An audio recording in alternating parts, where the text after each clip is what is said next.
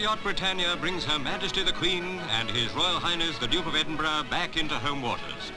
Ships of the Mediterranean fleet which escorted the yacht from Gibraltar now give way to 17 men of war of the home fleet whose guns thunder a salute.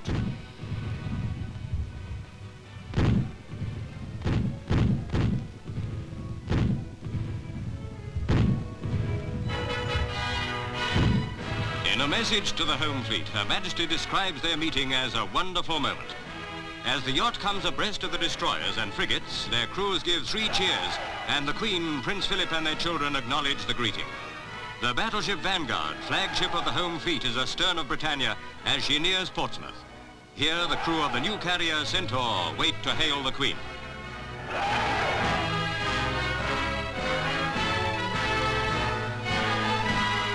Throughout the night, the escort ships keep constant vigil, guarding the Queen as she comes ever nearer her capital. London, the day of the royal homecoming. A chill dawn, but from first light, the city has made ready to greet Her Majesty.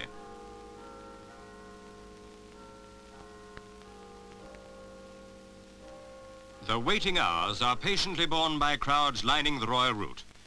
Britannia, a brave and stirring sight, moves up the Thames. Quickly, the massive bascules of Tower Bridge are swung upwards as the yacht comes near.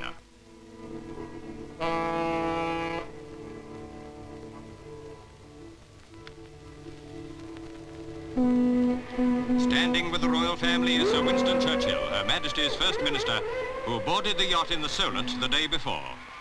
Now Londoners see again for the first time in nearly 6 months the Queen whose charm captivated all who saw her in the most distant lands of her Commonwealth. Britannia passes through Tower Bridge, gateway to the capital, and this moment above all means that the Queen has come home.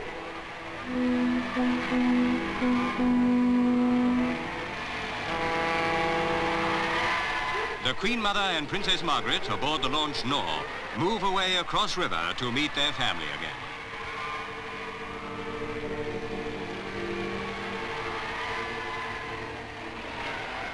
First to greet the Queen Mother is the Duke of Edinburgh.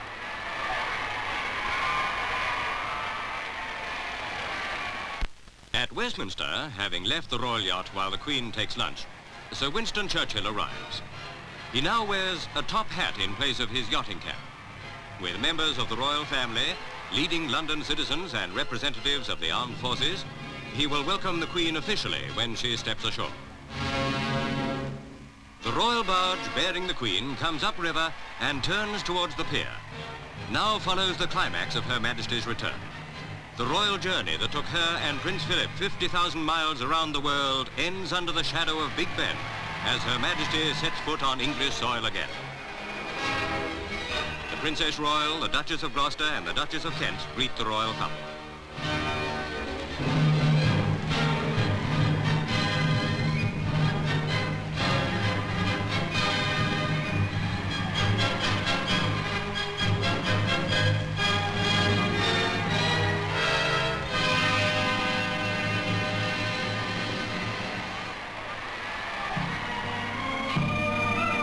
Now the Queen moves forward to inspect the Guard of Honour mounted by the 3rd Battalion, the Grenadier Guards.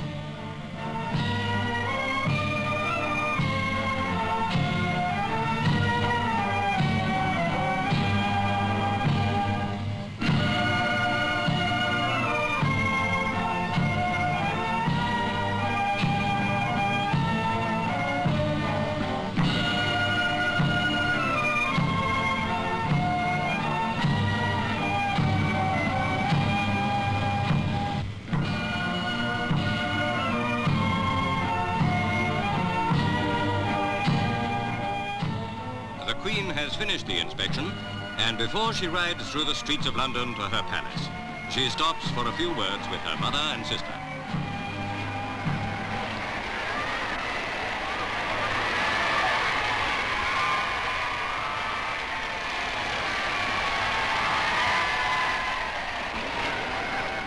The royal couple with their children begin the last stage of their journey home.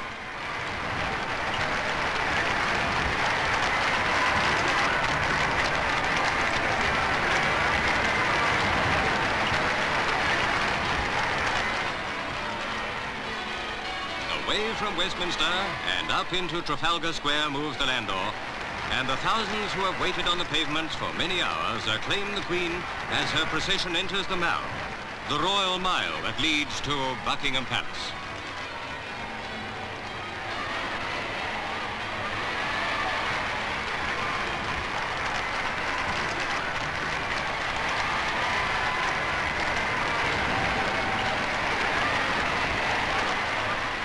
And so the Queen enters the gates of her palace once more, watched by members of her family who had journeyed by another route. Almost at once, the crowd bursts through the police cordon and rushes to the railings shouting for the Queen. And there she is.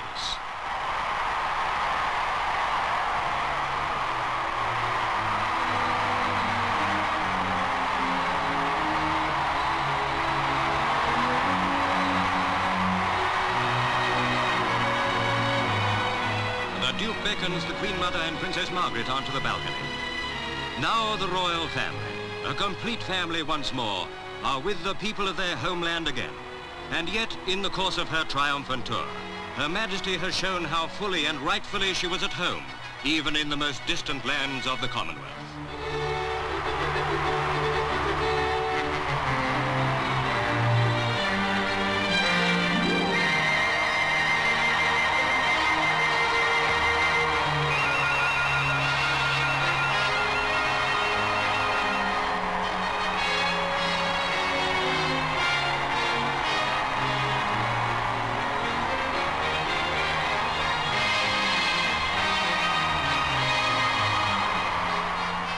In the Queen, her consort and her children, we see the living symbol of the Commonwealth Her Majesty has visited.